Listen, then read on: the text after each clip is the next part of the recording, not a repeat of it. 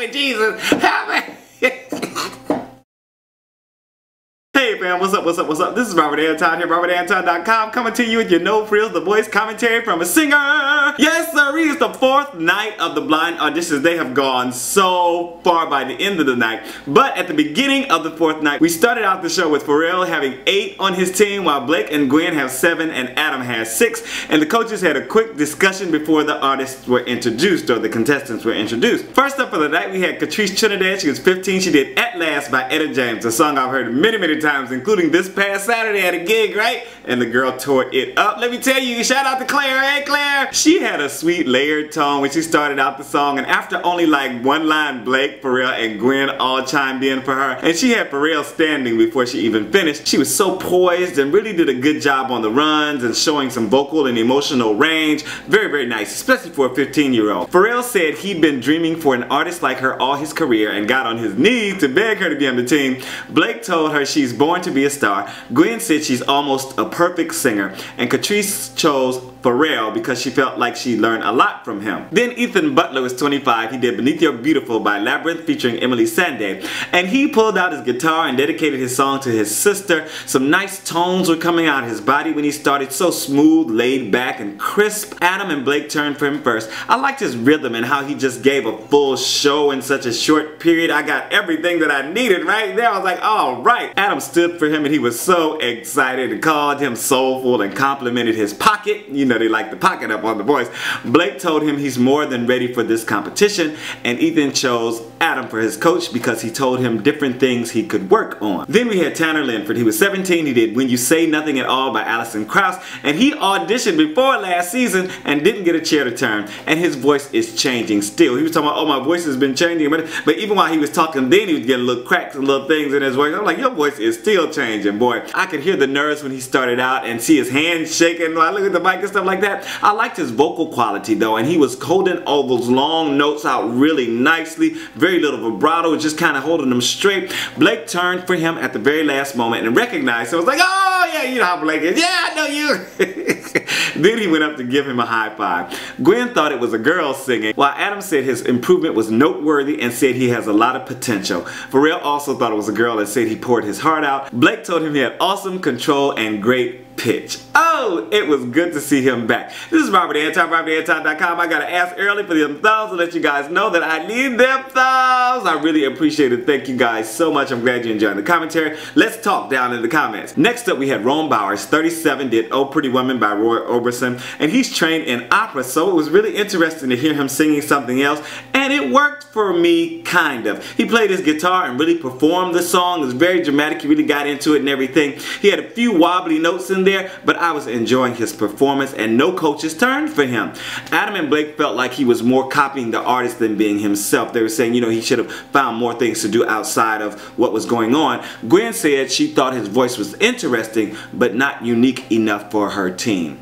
Kelley was up next. She was 29. She did Already Gone by Clarkson, and her voice was so pleasing, and she was performing the song to the crowd, doing her thing. It shows that she's been on stage a lot. I liked all the little inflections and the different tones she brought in this performance. You know, she would cover it a little bit here, it'd be kind of straight here, give me a little vibrato there. She was really working her voice. Blake and Gwen chimed in at the very last second, and I was like, why? What's going on? Y'all should be chiming in. I was like, as soon as she started singing, she sounded so good. I was like, y'all tell me what's going on. I was crazy. I thought they weren't going to turn for her for a minute. I was like, oh, that would have just broke my heart. Blake said he loved her voice, but was on the fence about what she could do until she hit and held out the big note.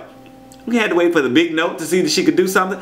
Gwen said she could hear similarities in their voices, and Jean chose Gwen because she grew up listening to her music. Then we had Jamison. He was 20. He did Gravity by John Mayer, and I love that he started out with the big high note, you know, like it just blew us out of the water, got everything focused on him. Then he went on down and started doing his thing. Blake and Pharrell turned around right after that, and Adam turned when he swooped up into this nice falsetto tone. This was such a well-placed technical performance with a lot of love and emotion. Gwen turned around near the end and she said he's really cute. Adam said the Alan Stone scream he did is why he turned around. Pharrell told him his voice is crazy, and Chris chose Adam because he gave him things he could improve on in his critique. Then we had Craig Wayne Boyd. He was 35. He did the Whiskey Ain't Workin' by Travis Tritt. And he looks like a rocker and he sounds like a country singer, but he came out with some really nice rough notes that showed that he had a bit of an edge. Blake was the first to turn for him, then Pharrell. Pharrell called him super soulful. Blake told him he could bring the edge to country music, and naturally Craig chose Blake. Good choice. Next up we had Tini Gray. He was 38. Tini, big guy. He did Sarah Smile by Hall & Oates, and I was certainly surprised when he started singing because he has such a warm and soulful tone, and he handled the song with kid gloves, giving it just the right amount of power. But then he got up into the topper higher notes and he started to choke on them,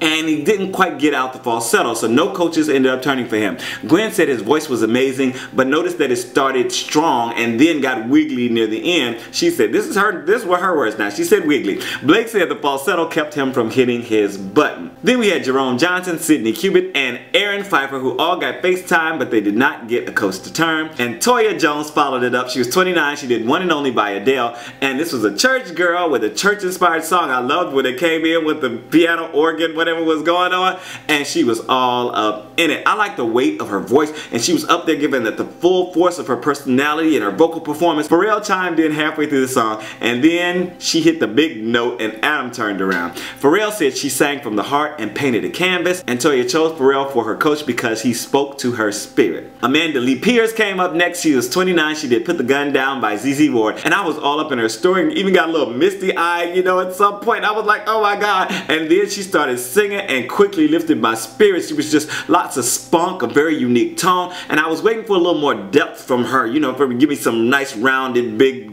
lower notes. But I guess we will get that. Hopefully we will get that from her later on, because Gwen turned for her and said she loved the tone of her voice and enjoyed her stage presence. Then we had the montage with Gianna Salvato going to Team Gwen, Rebecca Samarin going to Team Adam, and Grant Gonzer, he was 16, going to Team Blake. And the final performance of the night was from Jonathan Wyndham. He was 22. He did Say Something by Great Big World featuring Christina Aguilera, and he was right up in the emotion of the song as soon as he started. From the first word, very sweet and tender. I wrote haltingly beautiful. Blake was the first to turn for him, then Adam and Gwen followed suit, and Pharrell brought up the rear. Then he kind of started shaking when all of them had turned around, but he held his composure and finished out the song softly, but you could still see he was shaking. He started putting the mic here to keep from shaking. It was so nice and it was so sweet. Gwen said she loved his sincerity and the emotion was coming through. Adam said he had a delicate vulnerability. Pharrell told him it became his song. Blake said he could feel the desperation in his performance and called him an artist. And Jonathan chose Adam as his coach. There we have it. Night 4 is over. Let me know what you thought down in the comments. If you found any favorites yet. This is Robert Anton, robertantonnyc.com. Thank you guys so much for joining me for the commentary. I will see you on Monday, 8 p.m. I'm out. Peace.